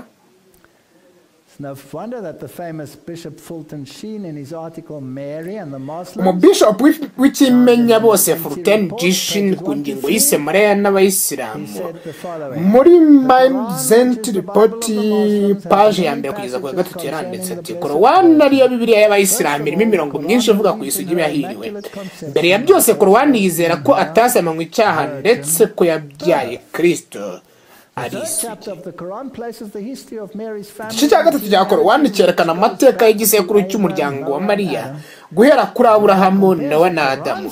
Umuntu agereranije ubusobanuro buri muri Korowani n'ivuka rya Mariya ndetse n'ibivugwa mu bitabo bya Apocrypha biratangaje ko Rome ivuga yuko Apocrypha igomba kwizerwa nk'ibyanditswe byera nayo, ariko ukaba ugomba kwizera ko kugira ngo wirukane abadayimoni ari uko ugomba gukoresha amaraso y'ifi atari amaraso ya Yesu Kristo.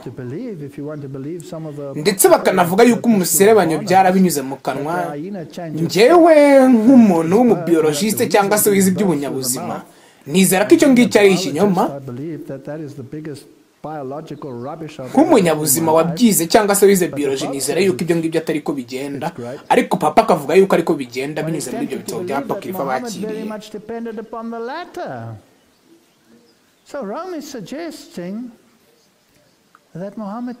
Ubwo rero Rome irimo iravuga ko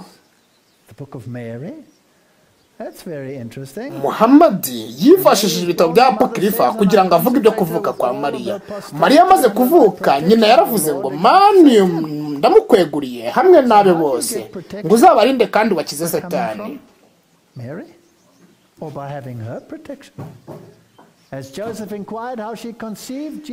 Yosefu amenye uko yasamye inda ya Yesu atabonanye n'umugabo. Mariya yaramubwiye ati mbese ntuzi ko igihe Imana yaremaga ingano bitayisabye kugira imbuto kandi ko Imana mu mbaraga zayo yakujije ibiti nta mvura iguye? Ibyo Imana yakoze byose yarategekaga ikavuga ngo nibibeho maze bigakorwa. Korowani ifite n'imirongo ivuga ku itangazo marayika Gaburiyeli yabwiye Mariya ubwo yamusuraga akamubwira ko azabyara Yesu. Abamarayika bashushanya baherekeje umugore waha umugisha bakamubwira bati oh Mariya, Imana yaragutoranyije irakweza kandi gusumbisha abagore bose bo ku isi. Ubwo rero hari byinshi bishyigikira ubusugi bwa Mariya, kuko nanone muri Korowani igitabo cya 4 banenga cyane Abayuda kuko bavuze amagambo ahakana ubusugi bwa Mariya. Abayuda bakanavuga yuko batishe Kristo nkuko papa yabibashinjiye twamaze kubibona. Ubwo rero amadini birakomeye cyane mu isi yose yisunga Mariya. Umubyeyi cyangwa se Mother Teresa ukomeye cyane yagaragaje ibyo ngibyo ubwo yakoraga incamake maze akavuga amagambo ngo nta Mariya nta Yesu. Ntabwo nasiga ibi bintu ntabicurukuye kuko barabicuritse. Nta Yesu ahubwo nta Mariya, kuko mbere y'uko Aburahamu abaho ndiho, niko Yesu yavuze. Umubyeyi Teresa yavuze atyo kubera ko hari iki, kubera ko buri kintu cyose Yesu Kristo yazanye mu isi cyaturutse kuri nyina. Mbese murabona iyi myigishirize y'iyobokamana, ibi ni ibintu biteye ubwoba. Mbese ubu ni ubukristo? ubu ni ubupagani bwujuje ibyangombwa byose ngo ndetse n'uburyo nyina yakoranaga n'Imana. Dore ndi umuja w'Imana bimbere uko uvuze. None isi buze ibyiringiro ikeneye Mariya utasama mu cyaha. Oya, ntabwo ari byo. Isi ahubwo ibuze ibyiringiro ikeneye Yesu Kristo. Nanone kandi kumenya utasama mu cyaha bizatuma ku isi yose habaho ubumwe hagati y'amadini akomeye ya Gikristo, abagatulika n'abaorthodox, ndetse no hagati y'abakristo n'abayisilamu. Impuzamadini uramutse uzanyemo imyumvire nk'iya giprotestani yari ihari,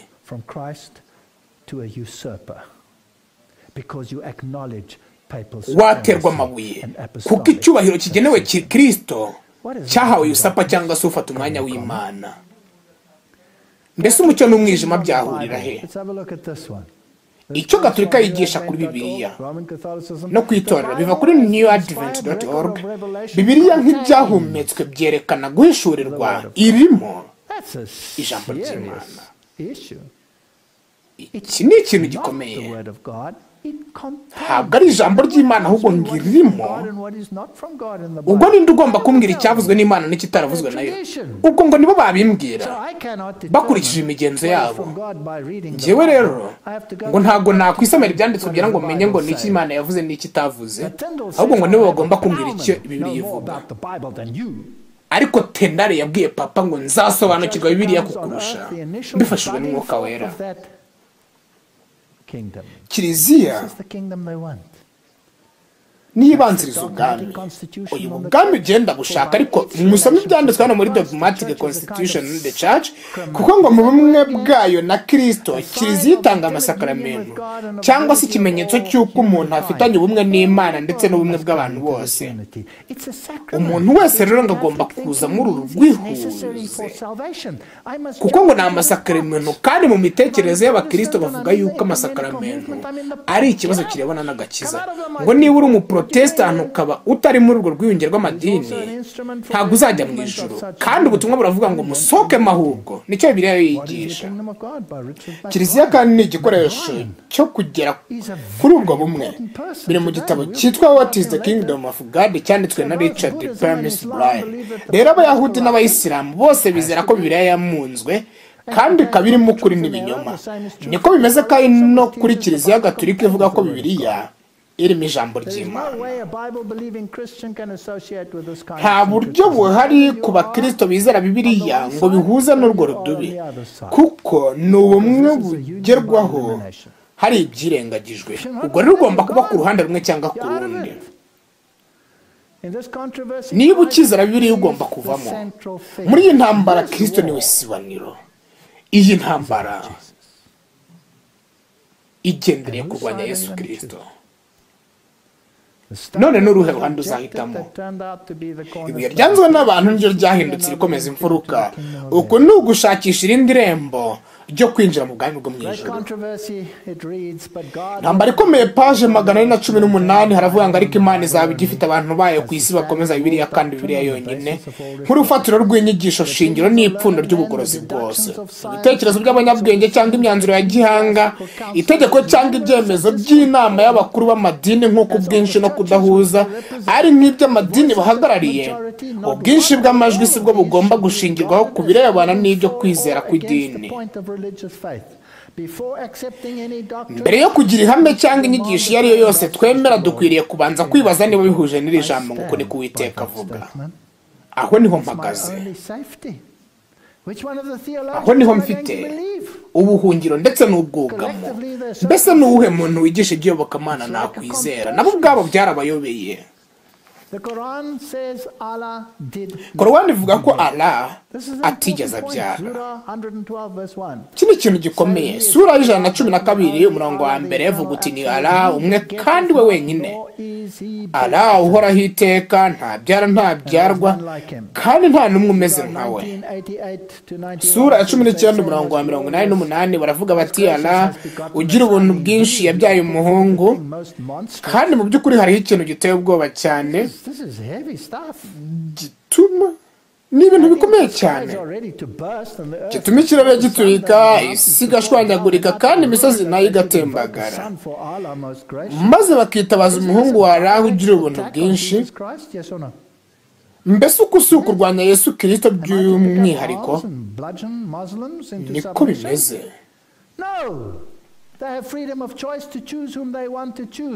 Abayisilamu ariko bafite uburenganzira bwo guhitamo uwo bazakorera. Muhitamo uwo muzakorera uyu munsi. Niba mushaka gukorera Bali mumukorere, niko Yesu yavuze. Kandi niba mushaka gukorera Yahwe nabwo mumukurikire. Jewe ikintu icyo nahisemo. Umurongo wa 92 ngo kuko ara w'icyubahiro n'impuhwe nyinshi adakwiye kubyara umuhungu wo mu ijuru no mu isi wese mubyare mwagomba kwegera ara nk'umugaragu we. Hari harayi wenyine. Ariko Bibiliya ivuga ko Jambo yabaye umuntu abana natwe tubona ubwiza bwe busa n'ubw'umwana w'ikinege wase yuzuye ubuntu no kuri. Niko biri muri Yohana igice cya mbere umurongo wa 14. Ibyo bitabo byombi narabisomye. Soma Bibiliya maze nkumva umwuka uyirimo iranzamura hejuru, insubizamo ubugingo n'imbaraga. Nkego ubuhanuzi buyirimo maze nkabona uburyo ibyahanuwe birimo bisohora, nkabona uburyo ibyahanuwe mu byahishuwe no muri Daniyeli bisohorera imbere y'amaso yanjye. Nkabona ko Bibiliya yizewe, nshobora kuyizera. Ni ijambo ry'Imana, ni ijambo ry'Imana. Abagorozi bapfuye ari za miliyoni nyinshi kugira ngo batarekura iryo jambo, kandi nanjye ntabwo narirekura. Martin Luther mbese n'icyo uvuga ku byo kubyarwa? Hari icyo yavuze kuri uyu murongo. Hano Yohana avuga uwo Yesu ari we ufite icyubahiro nk'icya Data. Ubwo rero amwita umwana w'ikinege kugira ngo amutandukanye n'abandi bana b'Imana batari abana kamere b'Imana nk'uwo nguwo umwe. Hano ubumana bwe buragaragara kuko iyo aba atari Imana y'ukuri ntiyari kwitwa umwana w'ikinege mbere y'abandi bose. Yohana rero avuga ko Yesu wenyine gusa ari umwana w'Imana, kandi ibintu ntibivugwa ku bamarayika cyangwa ku bandi bantu kuko batari umwana w'ikinege w'Imana. Martin Luther yaratekerezaga cyane, ahubwo n'abavandimwe bakaba bahwanije kuba ibiremwa by'Imana. N'abana b'Imana ariko batoranyijwe kubw'ubuntu, ntabwo babyawe imbona nkubone. Dusoma kandi mu mwana w'ikinege w'Imana yaraguwe nabi cyane mu gihe yapfaga. Data yohereje intumwa zivuye mu ijuru. Umwana w'ikinege w'Imana yaraguwe nabi cyane mu gihe yapfaga, kandi Data yohereje intumwa zivuye mu ijuru ngo zikomeze Kristo wari ushavuye kugira ngo yihanganire inzira yo kumena amaraso y'abantu bapfa bashobora kwitegereza umubabaro abamarayika bagize ubwo barebanaga batuje umubabaro Data yagize kubwo gutandukana n'umwana we w'ikinege w'ukuri, kandi akaba n'umucyo. Bari gushobora gusobanukirwa n'uburyo icyaha ari ikizira mu maso y'Imana. Mu bice byinshi cyane Yesu yitwa umwana w'ikinege w'Imana. Isanzure ry'ijuru, amasi ataracumuye, isi yacumuye, ndetse n'ishyirahamwe ry'abadayimoni bose ntibashobora kuvuga ko hari ikindi Imana yari gukora ngo ihe abantu agakiza kiruta icyo yakoze. Impano yatanze ntishobora kugira ikiyiruta, kandi nta rukundo rwa ruto rwo yagaragaje. Karuvari yerekanye umurimo utagereranywa Imana yihishuriye mu mubiri.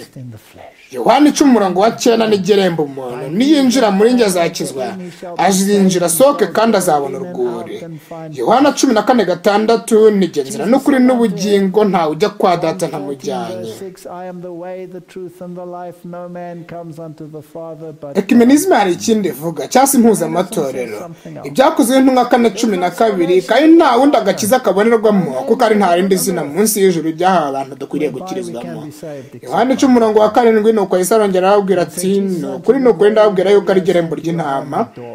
Umurongo wa mbere Yohana 10 ndababwira yuko uwinjira mu rugo rw'intama atanyuze mu irembo ahubwo akurira ahandi waba ari umujura n'umunyazi. Kandi urwa mbere rwa Timoteyo 3:16 Imana yigaragaje yambaye umubiri.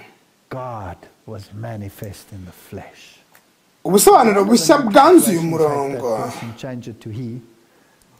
kuko mu mpuzamatorero batawushaka barawuhinduye. Yohana arimo umurongo wa mbere na mbere hariho jambo yahoranye n'Imana kandi jambo yari Imana. Abahamya ba Yehova bino nabo barabihinduye bavuga ko jambo cyangwa se Imana bayandikisha inyuguti ntoya bivuga ikigirwamana. Yohana 20 umurongo wa 28 Tomasi aramusubiza ati mwami wanjye kandi Imana yanjye. Bibiliya yuzuye imirongo nk'iyi. Abaramu 9 umurongo wa 5 nibo bakomotse kuri ba sogokuruza ndetse nibo Kristo yakomotseho ku mubiri. Niwe utegeka byose, niwe Mana ishimwe iteka ryose. Amen. Abakolosayi 2 umurongo wa 9 nyamara muri we niho hari kuzura k'ubumana bwose mu buryo bw'umubiri. Yohana 18:37 Pilato aramusubiza ati noneho gura umwana w'Imana. Yesu aramusubiza ati wakabimenye ko ndi umwami, iki nicyo navukiye kandi nicyo cyanzanye mu isi, ni ukugira ngo mpamye ukuri kandi ukuri wese yumva ijwi ryanjye.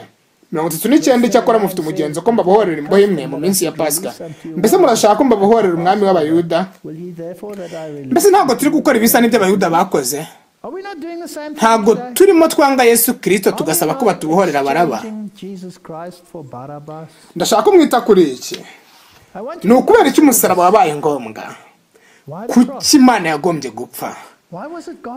Hari ibitekerezo byinshi cyane tugomba kwibaza kugira ngo tunyeganyeze imitwe yacu maze tukanguke, kuko ni ikintu gikomeye cyane mu buryo bukomeye. Kuki umusaraba wabaye ngombwa? Kuki nta bundi buryo Imana yashatse ngo umunyabyaha akize? Kuki Yesu Kristo yashenjaguwe hanyuma amaraso akarinda guturuka mu mubiri we mu murimo wa Getsemani? Mbese nta bundi buryo bwashobokaga? Kuki byabaye ngombwa ko aba Yesu Kristo? Kandi ni ukubera iki Yesu Kristo agomba kuba Imana kugira ngo nkizwe? Niba koko Mariya atasamanywe icyaha, ubwo Imana mu bumana bwayo yashoboraga guhamya ko umuntu atagira icyaha kandi akaba umunyabuntu, umusaraba utabigize mu ruhare.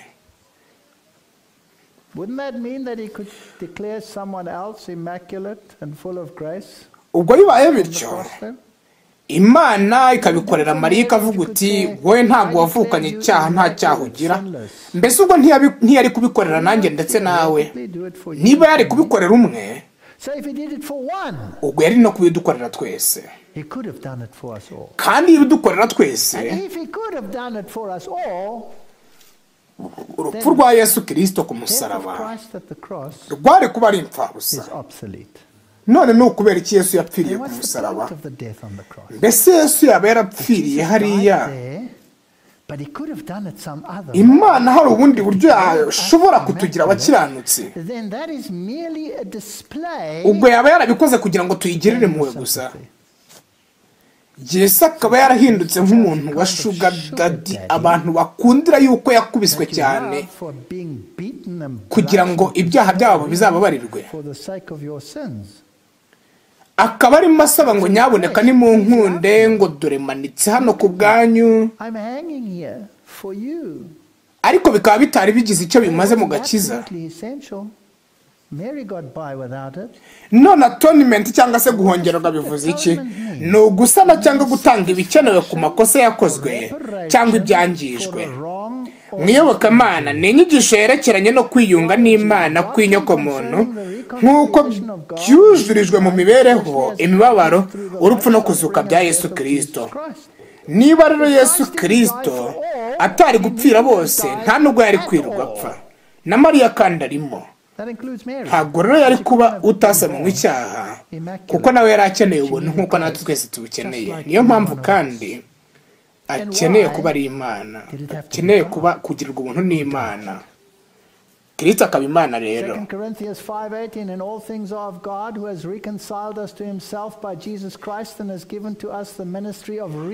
Mwiyobokamana ngo ni inyigisho yerekeranye no kwiyunga n'Imana kw'inyokomuntu nk'uko byujurijwe mu mibereho, imibabaro, urupfu no kuzuka bya Yesu Kristo. Mbese ubwo ngubwo kuvuga ubu butumwa si ukubwira abantu ukuntu basanga Yesu Kristo kugira ngo ababarire. Urwa kabiri rw'Abakorinto 5:18. Ariko ibyo byose bituruka ku Mana yunze natwe ku bwa Kristo ikaduha umurimo wo kwiyunga n'abantu, bwo kwiyunga n'abandi. Abaroma 3:25 niwe Imana yashyizeho kuba impongano y'uwizera amaraso ye kugira ngo yerekane gukiranuka kwayo kwayiteye kwirengagiza ibyaha byakozwe mbere y'icyo gihe ubwo Imana yabyihanganiraga. Kandi hano hari encyclopedia ya Gikristo isobanura impongano ko ari ugushira umujinya ku bw'ituro. Mu buryo bw'agakiza impongano isobanura kuro cyangwa guhaza umujinya w'Imana ku bw'igitambo cya Yesu Kristo. Ubwo mu yandi magambo, icyaha cyadutandukanije n'Imana. Icyaha kandi gisobanurwa nko gucumura ku mategeko. Ubwo rero amategeko aduciraho urubanza rwo gupfa, kandi ubutabera bw'Imana buvuga yuko umunyabyaha agomba gupfa. Kristo yapfuye mu mwanya wanjye. Tuzongera tubivugeho. Ariko agomba kuba Imana yampfiriye, kuko agomba gutanga ubugingo bwe kugira ngo yongere busubirane. Kandi uramutse uri umuntu usanzwe wakomeza ugapfa, ntabwo wazuka. Mbese murumva icyo kintu? Iyo aza kuba umumarayika udafite kudapfa muri we, kuko ijambo ry'Imana rivuga yuko Imana yonyine ariyo ifite kudapfa, ubwo umumarayika yari gupfa agakomeza agahera mu gituro. None ni ukubera icyo umusaraba wabaye ngombwa. Umusaraba wuzuza ubutabera bw'Imana kandi ugaragaza urukundo rwayo, ubuntu ndetse n'imbabazi. Ibi byombi byahurijwe muri Kristo. Ubwo rero umusaraba urenze kwerekana urukundo Imana ifitiye umunyabyaha wacumuye, nk'uko Gatolika ibyigisha. Gatolika yinarenga aho ngaho.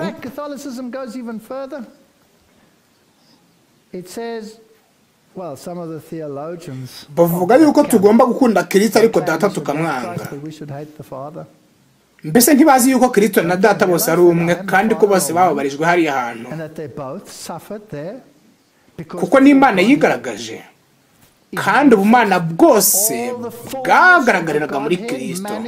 Mbese ababiri basigaye, data ndetse n'umwuka wera ubwe, bose ntabwo bari bari kumwe na Kristo mu mibabaro. Niko byari bimeze. Urukundo rero, ubutumwa bugarukira gusa ku rukundo bunanirwa kwerekana kwiyunga kwasohoreye ku musaraba. Urukundo rutwegereza Kristo kugira ngo twiyunga binyuze mu kwemera Kristo nk'umucunguzi wacu bwite, kandi tukishyira mu buyobozi bw'umwuka we utubana ku kuba ibyigomeke, tukaba abana bumvira. Niba twaratakaje deni kubwo kutumvira, ubwo kumvira nicyo kigombero cyo kwiyunga n'Imana. Mbese ubwo siko bimeze? Mbese ninde uzakingura urugi kugira ngo abana b'Imana binjire mu ijuru? Ni Imana igomba kubikora, kuko ni Yesu Kristo watanze ubugingo bwe. Ariko kuko Imana idashobora gupfa, kuko ifite ubugingo muri yo, yagombaga kuzuka. Ubwo rero kumvira ni ikintu cy'ingenzi cyane. Niyo mpamvu usoma muri Bibiliya hose kuva 19:5 haravuga ngo, none nimunyumvira by'ukuri mukitondera isezerano ryanjye, muzambera amaronko mbatoranije mu mahanga yose, kuko isi yose ari iyanjye. Umurongo wa 21 kuva 23, nimumwitondeho mwumvire. Ariko nimwumvira by'ukuri, mwumvira amategeko ye, witondera ibyo ategeka. Gutegeka kwa 2:27-28 birumvikana ko ari ikigombera kugakiza. Abantu baravuga bati amategeko yavuyeho, niko uyu munsi bavuga. Ariko gutegeka 13:4, mujye muyoborwa n'Uwiteka Imana yanyu muyubahe. Rwa mbere rwa Samweli 12:15. Ariko nimutumvira Uwiteka mukagomera itegeko rye, ukuboko k'Uwiteka kuzabakoraho nk'uko kwakoze kuri ba sogokuruza. Daniel 7:27. Ubutware bwose buzajya buyikorera buyumvire. Nibyo hazaza kumvira mu isezerano rya kera ndetse no muri rishya hose kumvira birasabwa. Abaroma 2:6, kuko Imana izitura umuntu wese ibikwiriye ibyo yakoze. Abashaka ubwiza n'icyubahiro no kudapfa babishakisha gukora ibyiza badacogora, izabitura ubugingo buhoraho. Niba ushaka ubugingo buhoraho, dore igisabwa: ariko abafite imitima ikunda kwirema ibice ntibumvire by'ukuri ahubwo bakumvira gukiranirwa izabitura umujinya n'uburakari. Abaramu 6:16 ntuzi yuko uwo mwihaye kuba imbata zo kumwumvira ari muri imbata z'uwo mwumvira uwo imbata z'ibyaha bizana n'urupfu cyangwa izo kumvira ku Imana kuzana gukiranuka. Ubutabera bwasabaga gupfa k'umunyabyaha kubera ko amategeko atari gukurwaho. Iyo bishoboka ko amategeko yavaho igihano nticyari kuba ngombwa. Rero kumvira byamye bisabwa mu isezerano rya kera ndetse n'irishya hose byarasabwaga. Reka dukore incamake y'ibi bintu. Ubutabera bwasabaga gupfa k'umunyabyaha kubera ko amategeko atari gukurwaho. Ndi umunyabyaha kandi ngomba gupfa, nicyo amategeko asaba. Ariko kubera ko amategeko atari gukurwaho, ubwo rero ubutabera bugomba gukorwa kuko ngomba gupfa. Kristo yemeye gupfa mu cyimbo cyanjye, none arasaba ko mpfa ku narijye, aransaba gupfa ku narijye kugira ngo anzurire mu kuzumuzuko we. Mbega umugambi w'agakiza utangaje! Igihano nticyari kuba ngombwa iyo amategeko aza gushobora gukurwaho. Ubwo rero amategeko ahagaze bwuma. Ku musaraba Kristo yahindutse icyaha ku bwacu kandi yujuje ibyo amategeko asaba. Kuko twapfiriye mu byaha byacu ntitwakizwa, kuko nta bugingo dufite muri twe. Ku bwacu ntidushobora gupfa ngo tuzuke. Niyo mpamvu dukeneye umucunguzi ushoboye ibyo ngibyo. Mbese ntibyumvikana ubwo? Kandi kuko nta muntu cyangwa umumarayika ushoboye ibyo, ni ngombwa ko Imana ubwayo ariyo yemererwa kuba igitambo. Kubera ko Imana yonyine niyo ifite ubugingo muri yo, kandi kubera ko ubwo bugingo ari ubugingo bw'iteka ryose, Imana yonyine niyo ishobora gutanga ubwo bugingo ikongera ikabusubirana. Yohana 10:15 nuko data amenya nanjye nkamumenya kandi mpfira intama zanjye. Yohana 10:17 igituma data nkunda nuko ntanga ubugingo bwanjye ngo mbusubirane. 30 data turi umwe kugira ngo yongere asubirane ubugingo bwe. Rero iyo Yesu ataba Imana, ubwo twese twapfa by'iteka ryose, kuko ubwo twazahera mu bituro iteka ryose. Imana yonyine niyo ishobora kuzuka, kandi muri uwo muzuko niho mfite ibyiringiro by'agakiza. Ariko hari icyo ngomba gukora. Ngomba kwemera impano y'agakiza y'ubuntu, kandi nkemera gupfa ku bwanjye, nkapfa no ku mibereho y'icyaha, kandi nkemerera Imana kugira ngo ishyire muri njyewe ubutungane bwayo, kugira ngo ntakomeza kugendera mu nzira zanjye za kera, ahubwo ngire umutima mushya ngendera muri we. Uwo ni wo mugambi w'agakiza kandi ntiwigeze uhinduka, kandi ukeneye umucunguzi Imana, bitagendeye ku cy'ababudiste, abayisilamu cyangwa abagatulika bavuga. Kandi Mariya ntiyankiza kuko ntabwo ari Imana, kandi ubugingo nawe ubwo azagira ni ubugingo umwana w'Imana azamuha. Bityo rero ntabwo afite uruhare mu gakiza kanjye. Uburezi buhanitse bw'ukuri ni ubutuma abanyeshuri bamenya Imana n'ijambo ryayo maze bakabona ubugingo buhoraho. Ni ugutuma ubuzima bwabo bugeraho kumenya ko Kristo yitanze nk'igitambo cy'icyaha. Iyo kitaza kuba atari Imana, ntabwo yari gutanga ubugingo. Ndabategeka gukura intekerezo zanyu ku by'isi maze mukazihoza ku bizahoraho. Kristo yashyize ubugingo buhoraho mushobora kugera, kandi yasezeranye kubaha ubufasha igihe mu bukeneye cyose. Ntitugomba na rimwe kunyurwa n'urugero tugezeho. Ngomba gukurira muri Kristo gusa, kandi niwe ugomba kumpa imbaraga. Ubutabera bw'Imana bwemera kandi burimo umudendezo w'umuntu, kuko uwo muntu yiyeguriye gukiranuka. Iki nicyo gisabwa kugira ngo umuntu abone agakiza. Abaramu 6:17 ariko Imana ishimwe kuko nubwo mwari imbata z'ibyaha, twari abanyabyaha, We were sinners. ariko mwumviye ibyo mwigishijwe mubikuye ku mutima maze mubatuye ku byaha muhinduka imbata zo gukiranuka. 18 Abaroma 6. Abantu bavuga rero yuko ushobora gukizwa ariko ugakomeza kuguma mu byaha byawe wakoraga kera baribeshya.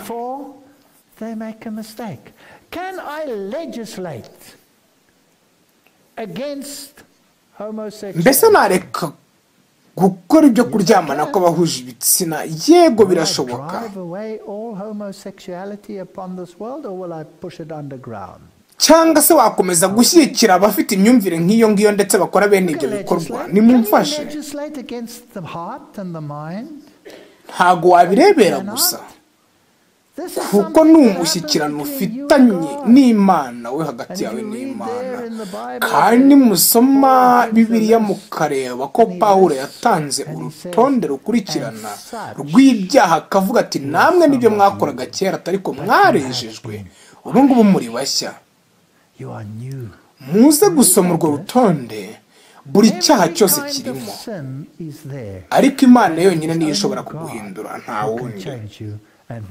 Ubutabera bw'Imana rero bunatanga ubushobozi bw'ubumana, bugaragaza ubushobozi budatezuka ndetse n'imbaraga zo guhana.